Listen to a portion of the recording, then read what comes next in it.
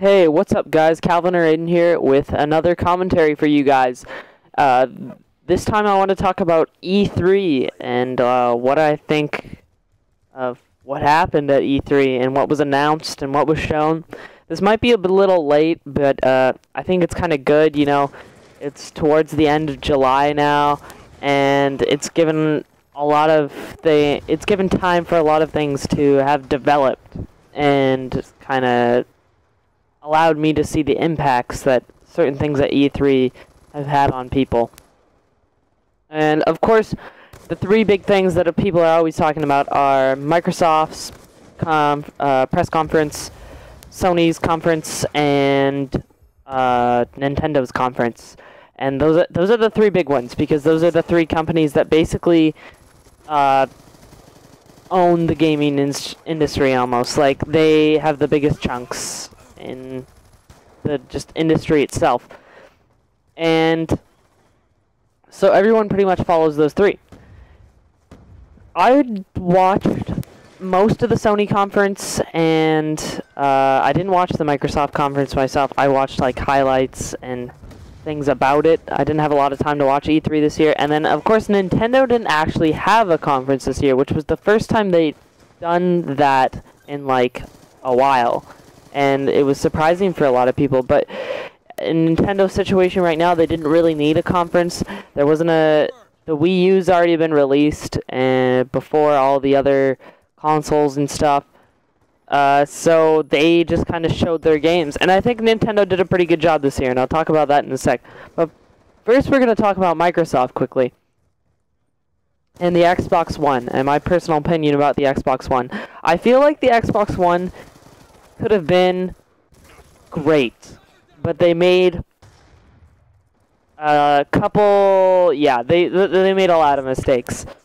One, it's a gaming console, and they didn't really seem to be focusing it entirely on gaming. They wanted it to be this device that could do everything in your room, which, you know, isn't honestly a terrible idea. Like, if you could have one device that just does everything for your family, like, you know, people have their DVR, like, their DVD player, their Blu-ray player, or their gaming console. It'd be nice if, like, one thing could be all of that.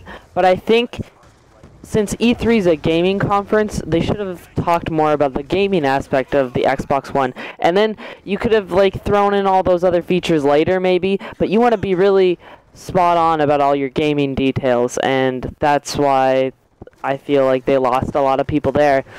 Another thing, the Xbox One, that's the name itself, which is, the name is based on the fact that it's supposed to be the one thing in your living room, is kind of a dumb name in my opinion. And, like, they were pretty hard-pressed to pick a name worse than Wii U, and they managed to pull it off. And so props to Nintendo for not having the worst named console of the generation.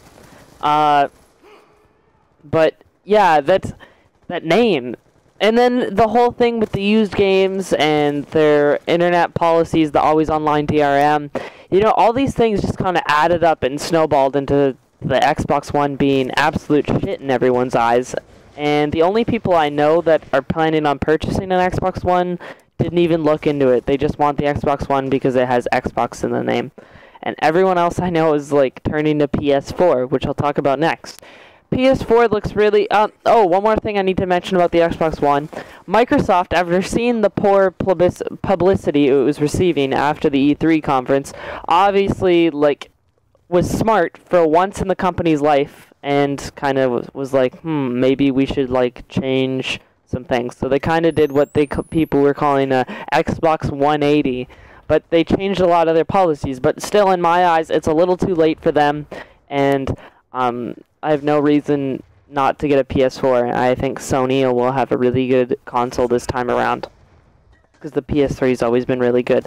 Anyway, Sony's press conference was pretty impressive. They had good policies for their used games. They had a funny video about it. All of their software looks promising. The console's power, like, it just all looks good. Tons of games coming out for it. I'm so psyched. And The only problem I have with the PS4, honestly, is that as of now, we're not getting Titanfall, and Titanfall is an Xbox exclusive, and Titanfall is supposed to be like basically the new COD. It's going to be the new, and I saw the gameplay trailer and it looks fantastic, and PS4 won't be getting that now, and I'm rather disappointed. But we are getting Battlefront 3, Kingdom Hearts 3, which are sick, Destiny. The new Call of Duty Ghosts, which will be on Xbox as well, but you know, whatever, it's the same on both systems basically. So that'll be awesome. And yeah, but the PS3, I mean not PS3, the PS4 just looks like really promising to me, and that Sony really impressed me. And then in Nintendo's corner, I think Nintendo actually did a good job without a conference, and you know, they were talking about all their new games coming out, and I think the reason the Wii U's been such a failure at this point is because, one, it's more powerful than the Xbox 360 and the PS3, but it's not going to match up to the new consoles, the PS4 and the Xbox One, like, at all. And that's kind of disappointing to me.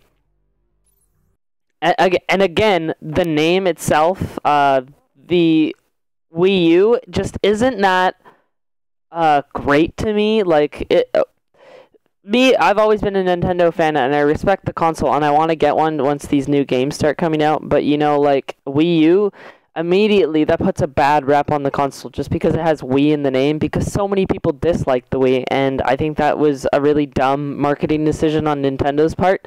But all these new games coming out look really promising, and I really think the sales for the console will pick up. The new Smash Bros, the new Mario Kart, the new I think Pikmin came out in Japan already, but oh my goodness, these new Nintendo games coming out look awesome, and it'll finally give me a reason to purchase a Wii U, and I think it'll give a lot of other people a reason to purchase a Wii U.